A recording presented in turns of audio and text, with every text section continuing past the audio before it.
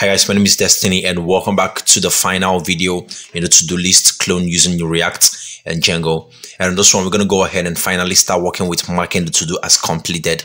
That's what we're going to be doing. Do make sure to drop a like, consider subscribing, as it will mean the world to me. So let's go ahead and get started. So I'm going to open up my code editor as usual, and just over here that we created the delete to do, it's going to be exactly like this one. All right.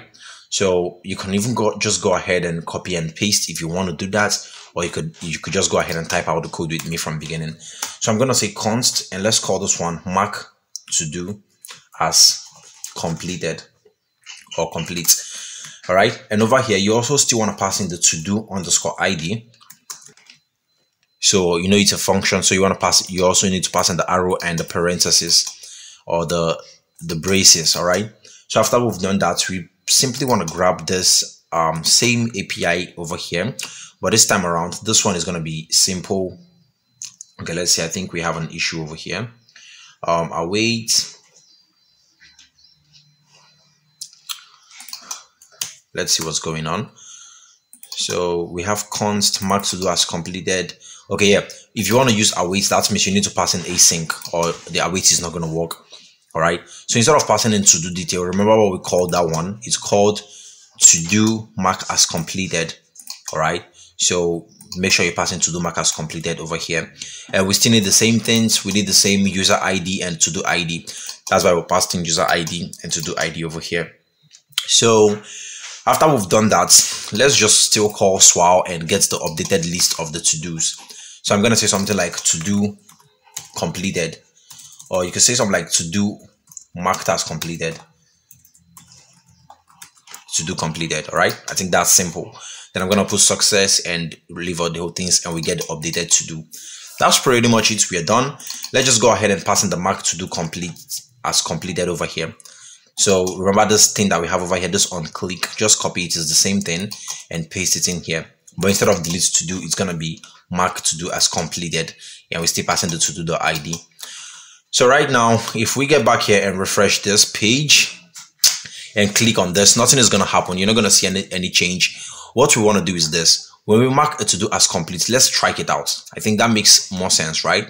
But for us to do that, we need to write a simple conditional statement over here that's going to be able to do that for us. So how do we go ahead and write that simple conditional statement? Let's say to do dot completed dot to string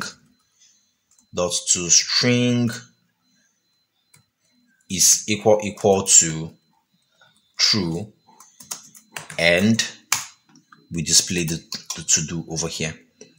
So what does this mean? So this pretty much means if the to do completed is true, then display this to do over here, but don't just display the to do. We want to strike it out. So strike. All right, we strike it out. How about the to do is not completed? How about the to do is equal to false? The to do completed is equal to false. Then we don't want to show the strike thing. All right.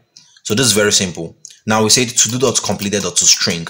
So if you don't pass into string, this is gonna still go ahead and get the main Boolean value. So if you pass this to string, that's why we're able to put in false in a string like this. If you don't pass in the to string, then do not pass in the string in the false. All right. But that's not going to work. So using string will be better, because when you get data from the API, they all come in value and keys, or keys and value. So there's going to be key and it's going to be value. And the value that we're getting for the completed from the API is actually a Boolean. But over here, I pretty much converted it to string. And also over here, I got it as string, because if you take a close look at this, here, I'm going to get back to the console. I'm going to open this up. And if you take a close look at this completed over here, I don't know, for some reason, I'm getting this as string after inspecting. I got it as string. So that's why I actually had to convert this to string and pass in the false as a string instead of the Boolean field that it is. All right. So let's see what's going on. I'm going to mark this as completed. Okay, it's still deleting the to do. So let's see what's going on. Mark to do as completed, to do marked as completed, user ID, to do ID. It says to do completed, but it's not supposed to delete the to do, all right?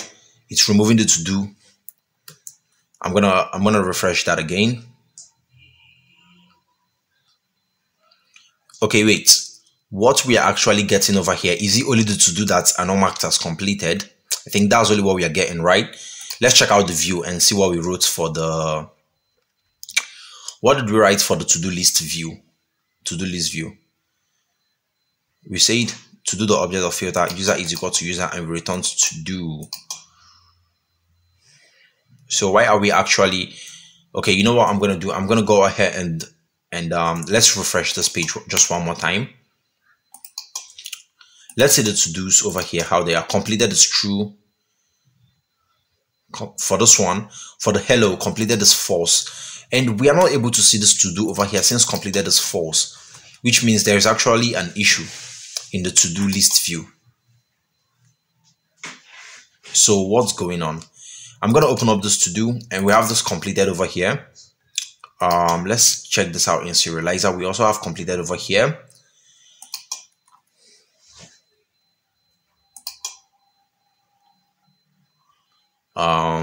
What could be going wrong? We're not supposed to remove the to-do from the list. We're just supposed to, when we delete here, we know the to-do is gone. It won't be in the database any longer. Let's check out the database. Oh, there is an issue. There is an issue. So right now, the mark to-do as completed is deleting the to-do, and that doesn't make any sense. So let's get back to the URLs and see if there is actually an issue. So mark, this is the API endpoints that we called. This is detailed. This is mark as complete. So does mark as complete delete the to-do? No, it's not supposed to delete the to-do. Oh, yeah, that's the problem. So back to our to-do. See, over here we are calling API.delete.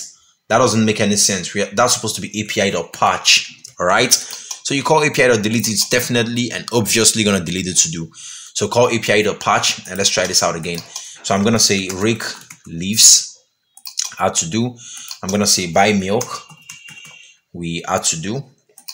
And I'm going to say clean car and we add to do. There you go. It's working. Now we deleted to do. It's gone, or we mark as complete. And there you go. It's marked as completed. So I think that's pretty much it. Everything is working well. If you mark it as complete, as you can see, it's marked as completed. And you can also just go ahead and delete them. So hopefully you guys enjoyed the video and learned a whole lot of new things. I also hope that you guys liked the video. Maybe in the next one, we're going to go ahead and start working with something else. Maybe a chat app using React and Django. Just like I told you guys, we're going to append a lot of application into this one. You know, in the first tutorial, what we worked on was the authentication system. Then in this one, we worked on the to-do system using the same application. In the next one, there's going to be another section where we're going to go ahead and start working with the chat system. Hopefully you guys are going to enjoy that. If for any reason you don't understand anything from the beginning of the course till now, do make sure to drop a comment and I'll be there to help you out. If for any reason I'm not able to see your comments, you can also send me a mail at desphixs@gmail.com and I'll try my possible best to also reply you. Check out the links in the description below. Enrolling in one of the courses will really mean the world to me. And I hope I'll see you guys in the next video. And until then, mad love. Peace out.